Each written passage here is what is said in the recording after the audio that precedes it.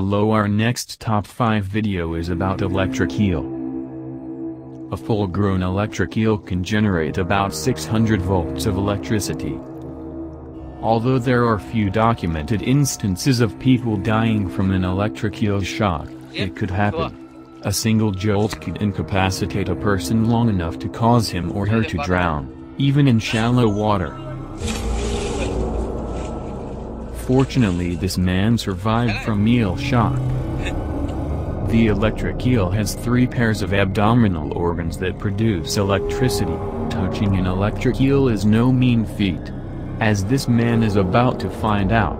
He thinks touching the eel will be fun, but the shock was such that the man falls off.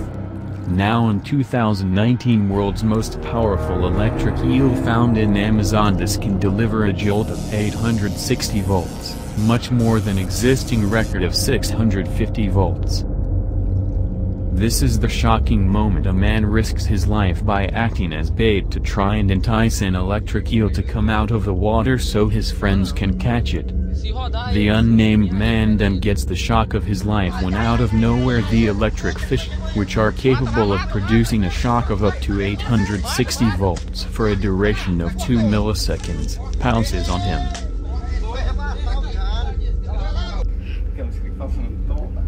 Also, baby electric eels can generate an electrical charge which can hurt.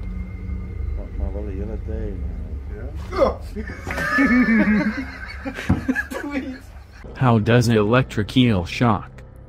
By causing a sudden difference in electric potential, it generates an electric current in a manner similar to a battery, in which stacked plates each produce an electric potential difference.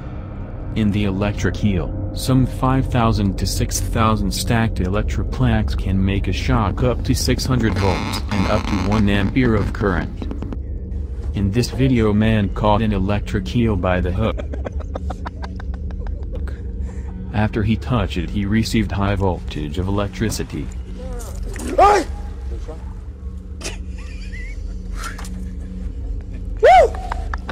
Ainda bem que tá filmado.